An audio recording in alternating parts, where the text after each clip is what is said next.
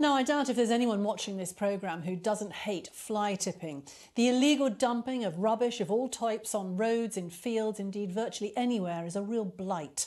One Hampshire businessman is now so fed up with fly tipping that he's spent around £250,000 of his own money on a free service to make it easy to report illegally dumped rubbish anywhere in the UK.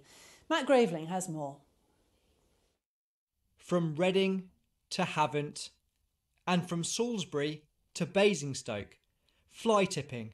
It's an issue we have reported on time and time again. But could we now tackle the topic simply by taking a picture? Absolutely hate it. Sometimes you'd come home, there'd be fridge freezers in the road.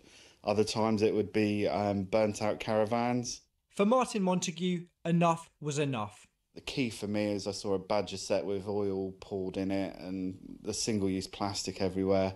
People got to start caring about what's happening. This spot was certainly hidden from view, about 1 mile from a main road in Swanmore. As you can see, all the containers here are full of oil. It's dreadful. And this is right in the heart of the Meon Valley. Using £300,000 of his own money, Martin created a free app called ClearWaste.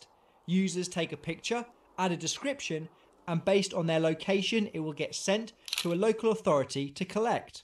It is a criminal offence, but we also, as homeowners, need to make sure we understand our responsibilities. So the app also provides information about carrier waste licence so that you can check the people that you're going to engage to take your waste away has the appropriate licences. Hampshire County Councils say they have the resources to tackle the problem and are speaking to councils across the UK, and sharing data will increase prosecutions. I'm just absolutely sick of it. Someone needed to do something, and I've been waiting for 5 years for someone else to come up with a solution.